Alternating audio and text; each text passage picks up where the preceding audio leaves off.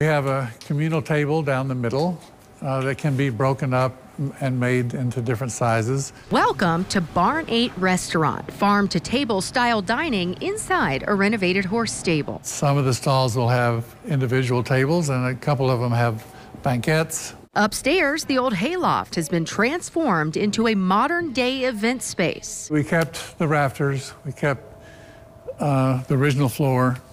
The walls are covered actually with trees that we've lost on the farms. Steve Wilson and his wife Laura Lee Brown purchased Hermitage Farm 10 years ago with the idea of preserving Kentucky's rich history while sharing it with visitors. Laura Lee and I both think of ourselves as caretakers, really. We're here for a short while compared to the history of Kentucky. In addition to the restaurant, Wilson is renovating other barns on the farm, restoring as much of the history as possible by turning the buildings into a farm store, visitor center, and museum. As we look into the environment problems of the future, and as the subdivisions begin to grow outside of not only Louisville but other cities, it's, I think, really important for people to be able to get to the farmland of Kentucky and understand that's who we are. Wilson expects thousands of visitors the first year, many through tours. Horse Farm will have a set of tours. We'll have tastings here in the barn. We'll have